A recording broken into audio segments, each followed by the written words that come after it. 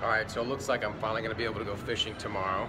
So, I had to make a little pit stop today at one of my favorite stores. You will see. I've said it once, I'll say it 1,000 times. I love Dicks. I've lived in LA all this time, and I had no idea there was a Dicks. This is awesome. A little A-rig, that's cool. Ah, this is what we're looking for.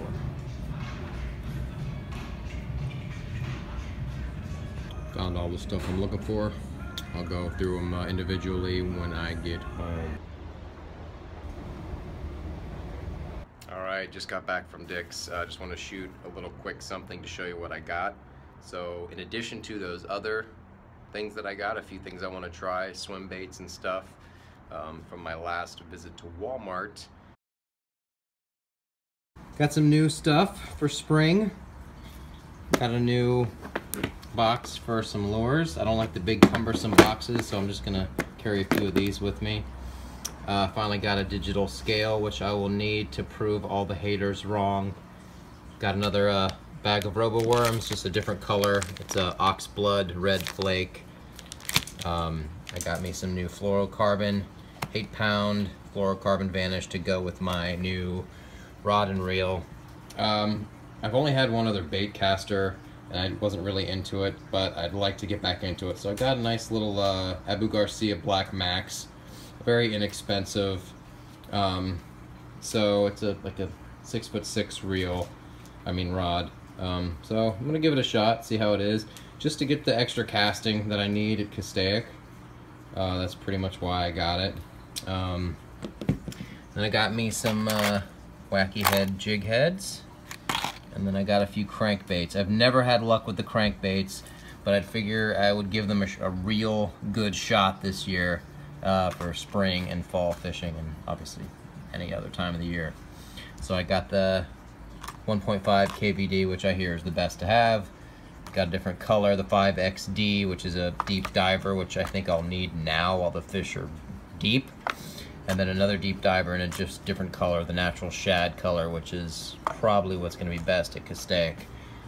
So yeah, this is my new little get up for some new stuff for spring. I am excited, and in a couple weeks it is gonna turn on at Castaic, I have a feeling. So I hope I got all the stuff that I need. Alright, see you soon.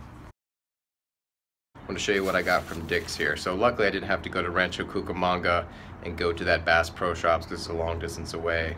This Dick's is right down the road. So I'm dying to go fishing, and spring is so close that I can just taste it, so I'm gonna go fishing tomorrow. So what I got here is different color robo worm, just a lighter presentation for that clear water of Castaic. I also got basically another color, another clear color because of the light water, but also a different sort of shade, and it's a fat worm. Don't know how different it's going to be, but I want to try some different colors. And then I've been wanting to get the old Ned Rig set up and try it for some finesse fishing. So I got a couple of the TRD worms, this one and this one is supposed to be good, and these colors seem to be what is effective at Castaic as far as other worm patterns and stuff like that. So I'm going to try these out with the old Ned Rig weight, which is the finesse shroom head. So this is specifically for the Ned Rig.